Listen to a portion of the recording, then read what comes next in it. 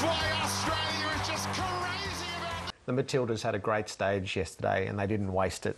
They had a sellout crowd of 15,000 in as they went up against Brazil. Again, they were front page news in the build-up, not quite as much in the post today throughout the national papers, but their strike force of Lisa Devana and Sam Kerr, this is the best thing you can do, is they are the most prominent national team at the moment with their performances this year, and to have both strikers score in front of a huge crowd with so much attention, you can't deliver better than that, and a win to boot. Yeah, and not just score two technically excellent goals, like a long-range strike and then a perfect header from a great cross. It was wonderful. There was a little bit of controversy from some people about sending the game out to Penrith. They're like, oh, is this a disrespect? They're sending them out to a lesser stadium. I think it was perfect.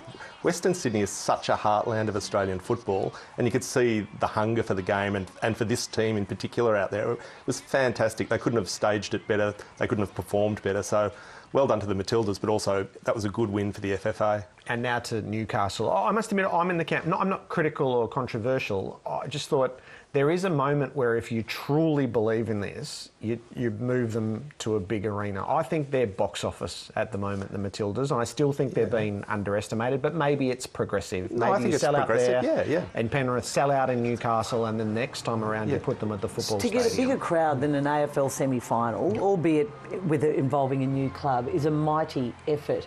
And bringing up AFL again, these girls have achieved a good pay rise, not the money some people think they deserve, but good money and more money than you'll get for playing AFLW. Yeah, and it's specifically targeted at that. It was really interesting, actually. The St Kilda CEO recently was the first AFL person I've ever seen actually say he wants a female AFL, he wants an AFLW team because of soccer on the peninsula, where their area is.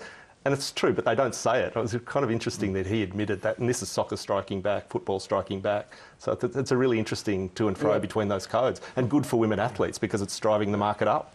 Yeah, there is this debate in Sydney over what stadiums are going to get upgraded, and there's a pushback against the idea of spending on ANZ and making it a proper rectangular stadium. This will bolster that argument. And the argument about AFL crowds in Sydney, we need to have a look at the TV numbers as well, not just for the Giants, but also for the Swans. Swans numbers aren't great on TV either, which after so many years and premierships and success, and the host broadcaster, Channel 7, most of this year has been running it on the second channel. Even Friday night's game against Geelong was on the second channel on 7 Mate. They didn't have the confidence in it to put it on the main channel. And the AFL cut the marketing budget by 2/3 in Sydney. Yep. An observation to finish, Richard. So you're going to the Matildas game and you've got an old Lucas Neal shirt, but you want a Matildas shirt. This is what you do. I loved it from this guy. I don't think it's insulting to Lucas. I think it's positive to Sam Kerr. So well done to that spectator for his innovation. Very good. We're going to close with the Matildas, who are centre stage again on Wednesday night. See you next week. Great throw. Oh, the tackling, Devana! She can score one of the goals.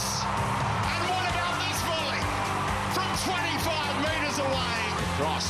Kerr. Sam Kerr has a goal. This girl.